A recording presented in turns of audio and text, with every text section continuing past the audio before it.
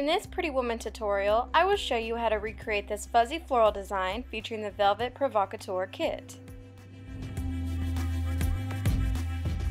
Start with applying geologic polish in the color light pink on 2 nails, a cream color on 1, and the teal polish provided in the kit on the last nail.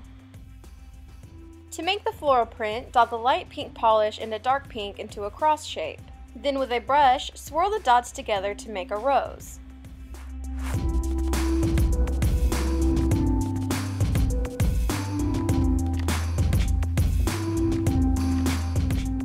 Continue clustering roses together. You can also switch up the colors.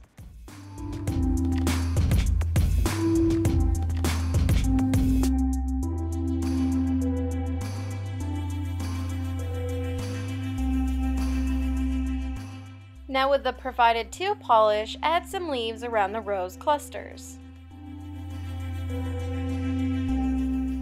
While that's drying, move on to the pink nails. Simply add some vertical stripes with the cream polish and a thin striping brush. Now apply a fast drying top coat to the floral and pink nails. After that dries, it's time to add the velvet powder. Apply a second coat of the teal polish to the accent nail and sprinkle on the powder heavily. Let the powder set up for a few seconds, then tap it down lightly. Once the polish is dry, carefully brush away the extra. On the floral nails, add another layer of the teal polish over the leaves.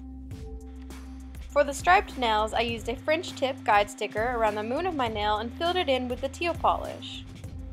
Now apply the velvet powder, sweep away the excess, and you're done!